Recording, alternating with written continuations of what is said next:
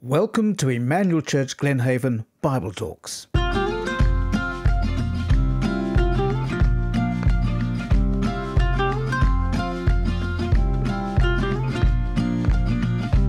Our church loves to engage with God's written word, the Bible, as we gather week by week. If you missed a sermon or want to hear it again, we pray that your time here today will refresh and renew you as you follow Jesus.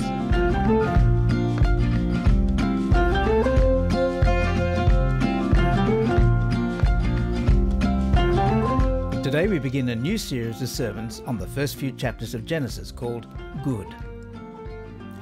Often we spend so much time with our faces down and nose to the grindstone that we forget our place in the grand scheme of things. We often only get a sense of our smallness in the enormity of the universe when we look up and around us. Perhaps it's the vastness of the ocean or of the Australian Outback. Perhaps it's the heights of the mountains or the stars shining above them that brings home to us the glory of the Creator of all things.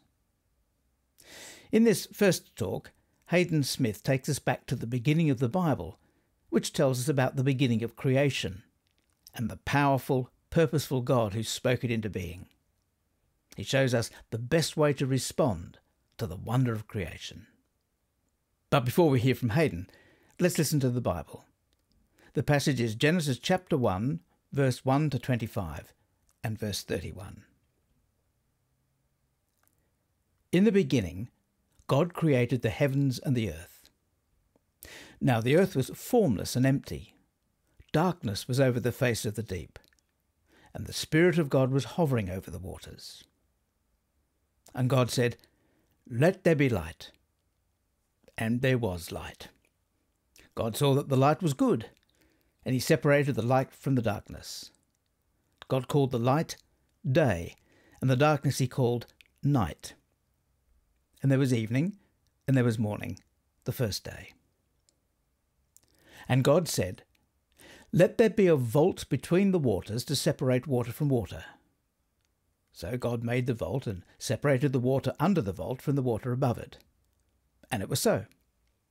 God called the vault sky. And there was evening, and there was morning, the second day. And God said, "Let the water under the sky be gathered to one place, and let dry ground appear." And it was so. God called the dry ground land, and the gathered waters he called seas. And God saw that it was good. Then God said, "Let the land produce vegetation, seed-bearing plants and trees on the land that bear fruit with seed in it, according to their various kinds." And it was so. The land produced vegetation, plants bearing seed according to their kinds, and trees bearing fruit with seed in it, according to their kinds. And God saw that it was good. And there was evening, and there was morning, the third day. And God said, "Let there be lights in the vault of the sky, to separate the day from the night. And let them serve as signs to mark sacred times and days and years. And let them be lights in the vault of the sky, to give light on the earth." And it was so. God made two great lights, the greater light to govern the day, and the lesser light to govern the night. He also made the stars. God set them in the vault of the sky to give light on the earth, to govern the day and the night, and to separate light from darkness. And God saw that it was good. And there was evening, and there was morning, the fourth day. And God said, "Let the water teem with living creatures, and let birds fly above the earth across the vault of the sky." So God created the great creatures of the sea and every living thing with which the water teems and that moves about in it, according to their kinds, and every winged bird according to its kind. And God saw that it was good. God blessed them and said, "Be fruitful and increase in number, and fill the water in the seas, and let the birds increase on the earth." And there was evening, and there was morning, the fifth day. And God said, Let the land produce living creatures according to their kinds, the livestock, the creatures that move along the ground, and the wild animals, each according to its kind. And it was so. God made the wild animals according to their kinds, the livestock according to their kinds, and all the creatures that move along the ground according to their kinds. And God saw that it was good. God saw all that he had made, and it was very good. And there was evening, and there was morning, the sixth day. This is the word of the Lord. Thanks be to God. And now, here's Hayden. Father, we thank you for this time together this morning. We pray by your Spirit and through the Holy Scriptures, which you have caused to be written, that you might help us to understand, to believe, and to put these things into practice. In Jesus' name, amen. Now, it's not at all uncommon for people, particularly young people today, to take up a number of different careers in their lifetime. But I wonder, can you guess who the person is from their careers? So who is this? This person has worked as a doctor, surgeon, and presidential candidate. Any guesses? All right, they've also done a few other things. This might help. They've also been a downhill skier, an aerobics instructor, a vet, scuba diver, dentist, Air Force pilot, astronaut, TV reporter, and more. Anyone? It is, of course, Barbie. Now, I wonder which of those Barbies or Ken you most resonate with. Barbie was first released in 1959, and Barbies are still played with on a weekly basis in our house today, not by me. And this fashion doll has for decades played an important role in reflecting the values of each generation, but not just reflecting the values of each generation, but actually shaping the values of that generation. And it will be no surprise to many of you that this year, Barbie, the movie, has been a huge hit, generating more than $1.4 billion so far. It's been the runaway success of the big screen, which is a wild, really, because it's an ambitious project. It's an over-the-top musical comedy that also is a deep philosophical exploration of what it means to be a human being. That seems like a lot to me. The theme song, performed by Billie Eilish, is a hauntingly beautiful song, and she asks this important question. She sings, "Now I'm not sure what I was made for. What was I made for?"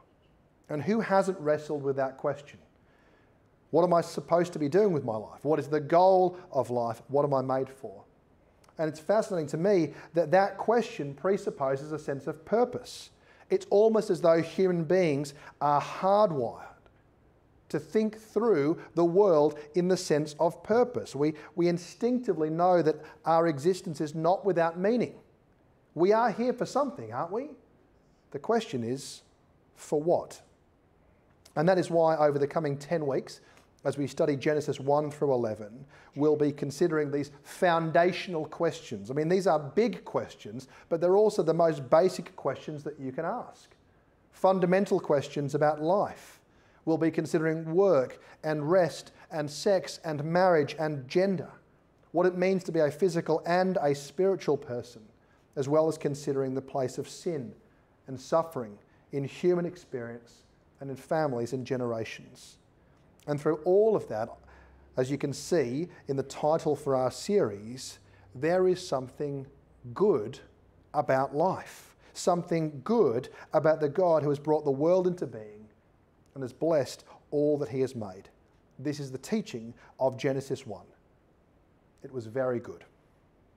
Which brings us to that very first verse, the beginning, from Genesis 1:1. In the beginning, God created the heavens and the earth. As this was read for us before, it doesn't take long to realise that this passage sounds more like poetry than plain reading. That's because there's a certain repetition to it, isn't there? Genesis 1:3, and God said. Verse 6, and God said. Verse 9, and God said. And over and over and over again, 9 times in this short chapter. But it's not just repetition of speaking. God made is repeated. God saw is repeated. God called is repeated, along with God's delight in that which is good, which is repeated.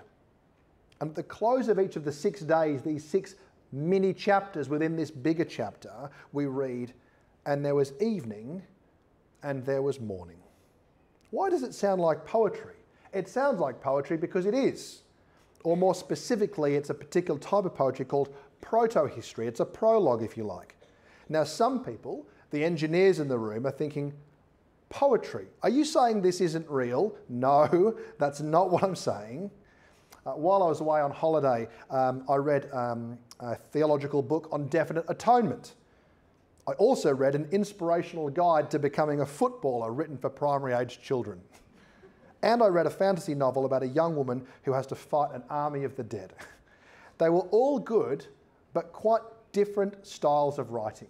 And to understand them and to enjoy them, I needed to read them as literature, to identify what is the purpose and style of this writing. And this is the case when we look at Genesis chapter 1.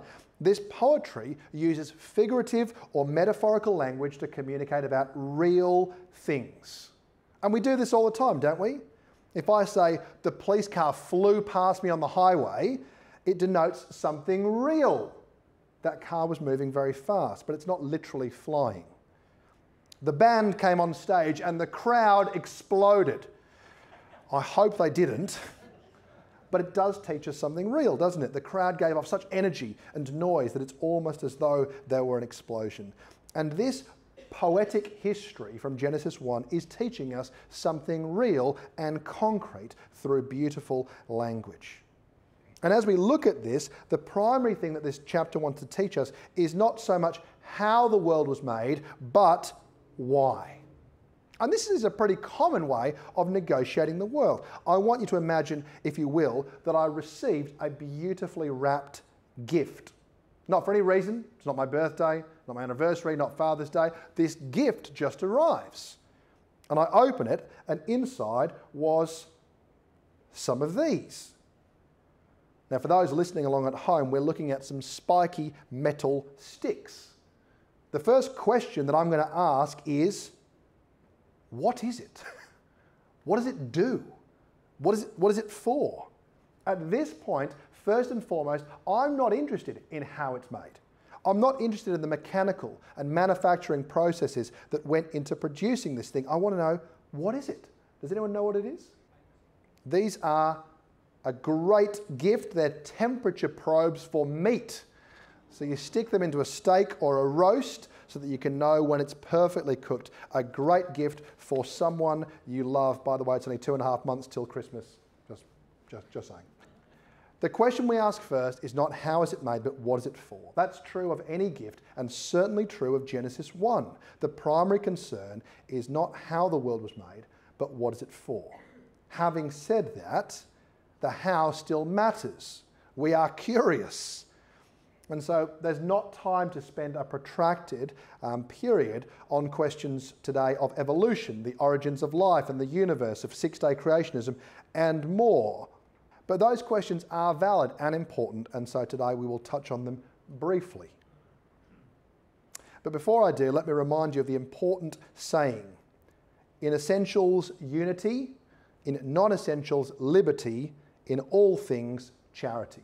Which is a fancy way of saying, as long as we as Christians agree on the gospel, the key bits of Christianity, it's okay to disagree about other bits. But whether you agree or disagree, it's always important to be kind and gentle. Which is a fancy way of saying, if you disagree with what I'm about to say, please don't kill me. I've read a very helpful book by John Lennox. He's the Emeritus Professor of Mathematics and Philosophy at Oxford University and a devout Bible-believing Christian. It's called 7 Days That Divide the World, the beginning according to Genesis and science. I've found it very helpful in sharpening my thinking on the how of creation, and I'll draw on some of his insights presently. Some reflections. Firstly, in the beginning, God created the heavens and the earth. This first use of the heavens and the earth is Hebrew shorthand for the whole universe. God made everything from nothing.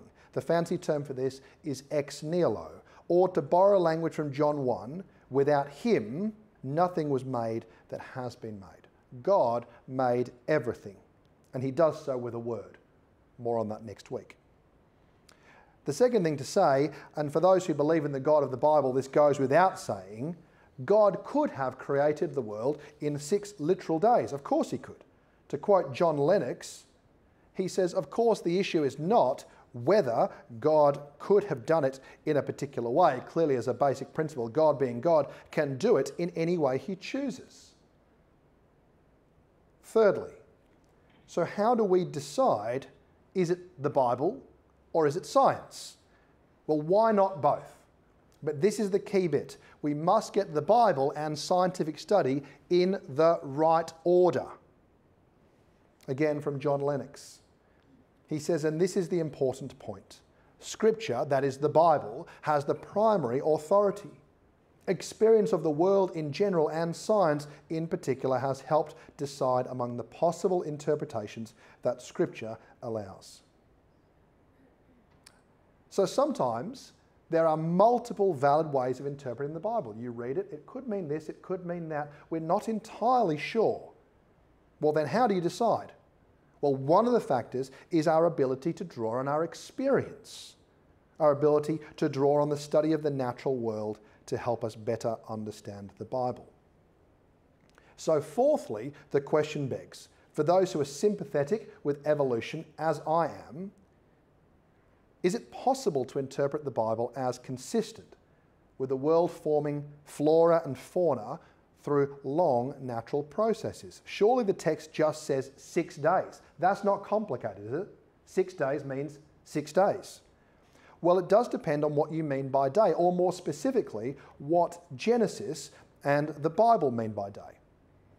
So in Genesis chapter 1, verse 5, day, the word day there is contrasted with night, in which case day refers to 12 hours, which is different to Genesis 1:5, you'll note that's the same verse, which uses the word day in regard to morning and evening, presumably meaning a 24-hour period.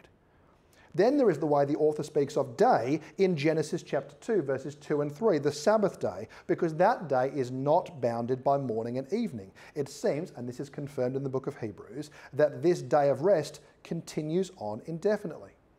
And in Genesis chapter 2, verse 4, though the NIV translates it as, when the Lord God made, it actually says in the original Hebrew, in that day the Lord made the heavens and the earth. The use of the day there is more akin to back in the day or in my day. And so here we have 4 different uses of the word day in Genesis 1 and 2. And many of you would be familiar with 2 Peter chapter 3, verse 8, which says, with the Lord a day is like 1,000 years, and 1,000 years are like a day. Now that doesn't mean that for Christians who hold to the idea that God created the variety of life that we see in the world through the long process of evolution, that there aren't questions to be answered. Of course there are. It's hard to imagine peering into the origin of the universe and not having at least some questions and queries, and I'd be very happy to speak with you afterwards, to hear your questions, to hear your reflections, to dialogue with you.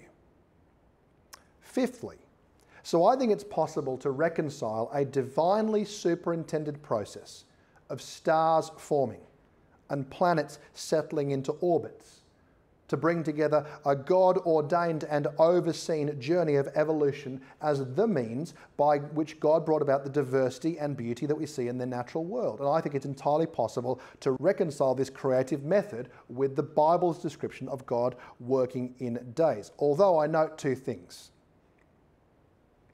For Christians, we don't believe that somehow God is less at work when he employs ordinary means than when he elects to work through miraculous means. God is always at work. Whether through the natural or the supernatural, God directs all things. So when we talk about processes like evolution, God gets all the glory. So am I saying that God works entirely through natural, ordinary means in the creation of the world? My view is perhaps not all of those processes. Because if we return to Genesis chapter 1 and look at the text there, you know the pattern.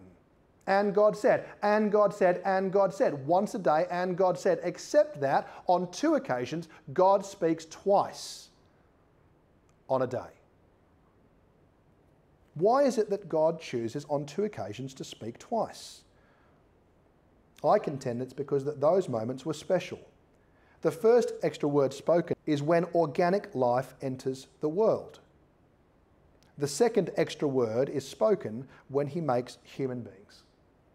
It is my belief on the basis of Romans 5 and Genesis 1 that Adam and Eve are literal people, the forebears of Jesus.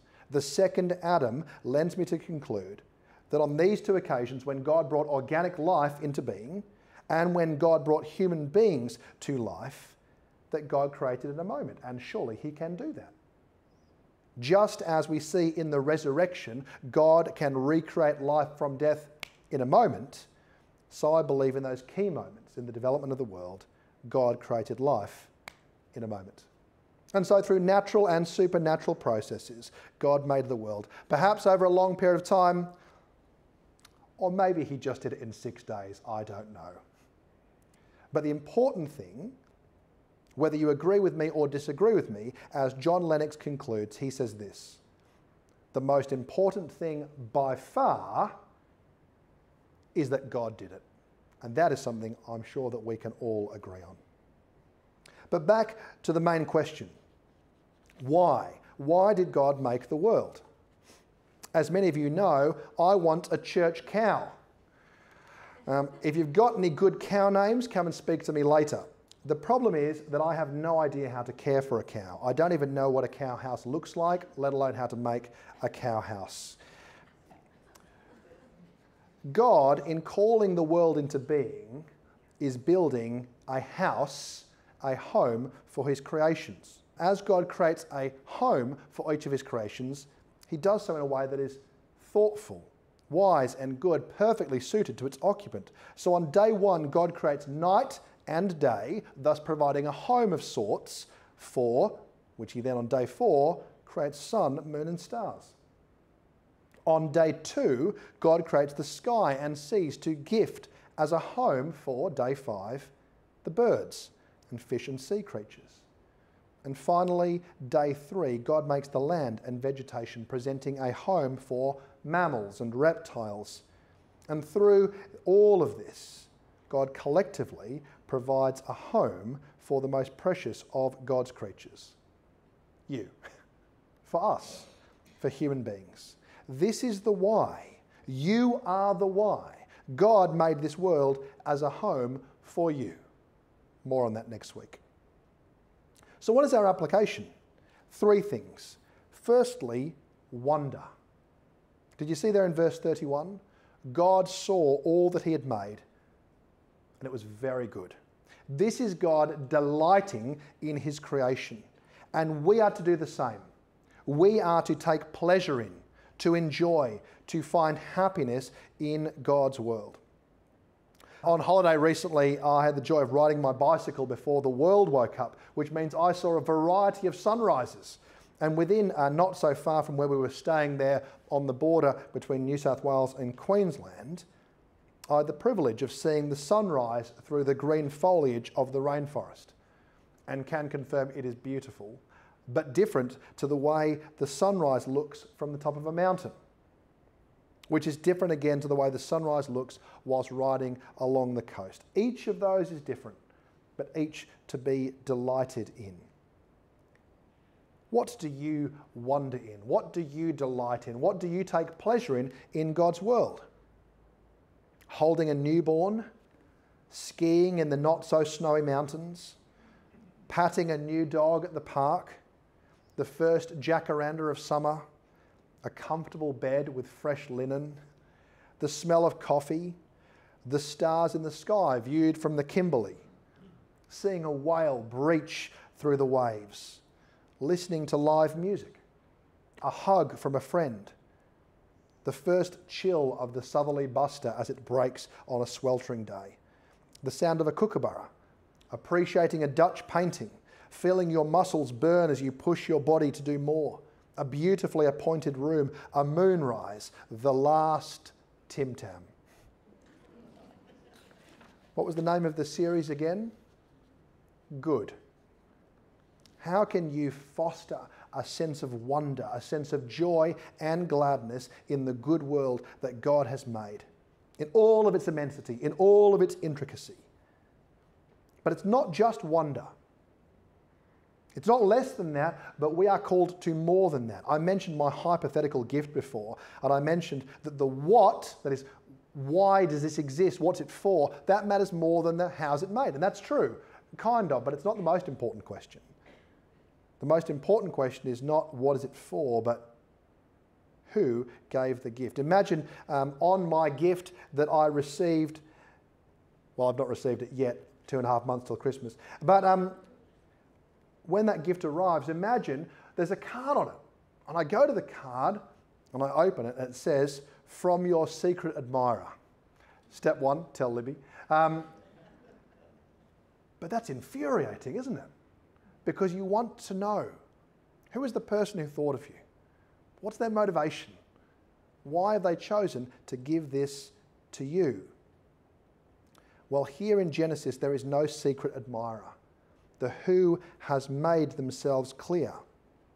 30 times we see God doing something in and for his creation in Genesis 1. And so we have to respond to this who. Paul Kingsnorth, who was converted to Christianity only a few years ago, writes, "And yet," he says, "as the years went on, Zen Buddhism was not enough. It was full of compassion, but it lacked love. It lacked something else too, and it took me a long time to admit to myself what it was. I wanted to worship. My teenage atheist self would have been horrified. Something was happening to me, slowly, steadily, that I didn't understand, but I could clearly sense. I felt like I was being filed gently into a new shape." This is his journey over the past 2 years of recognising the call on his life, a common human call, to change wonder into worship. Creation teaches us, invites us to join with creation in gathering up that sense of wonder, that delight, that joy that we have, and offering it in worship to the Creator. As Romans chapter 1 teaches us, just as God spoke in creation at the beginning, so God is speaking in creation today, to you, calling us to glorify God and give thanks to him. In the words of the modern hymn, "So will I." If the stars were made to worship, so will I. If the mountains bow in reverence, so will I. If the oceans roar your greatness, so will I. For if everything exists to lift you high, so will I. Wonder leads to worship. But there is one more hidden application here in Genesis 1. For God was making a home for humanity, but more specifically, he planned not just to make a home for humanity, God has always planned to make his home with humanity. For from before the creation of the world, God planned to walk with his people. We see a glimpse of it in Genesis 3, where God walks in the garden, but what is hinted at in the Old Testament is made plain in the New. In John's Gospel, where Jesus, the very one who created and sustains the world, and I quote from John 1:14, the New International Reader's Version, he made his home with us. We are made to walk with the Son by the Holy Spirit day by day. I am sure that it's not just Barbie who is asking, what was I made for? We all are.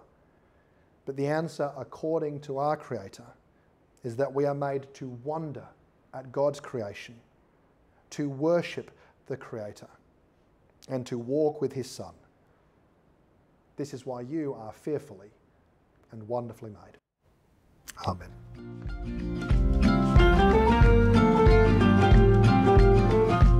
Thanks for listening.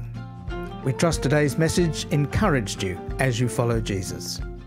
For more information about Emmanuel Church, please visit our website, glenhaven.church. Until next time, bye for now.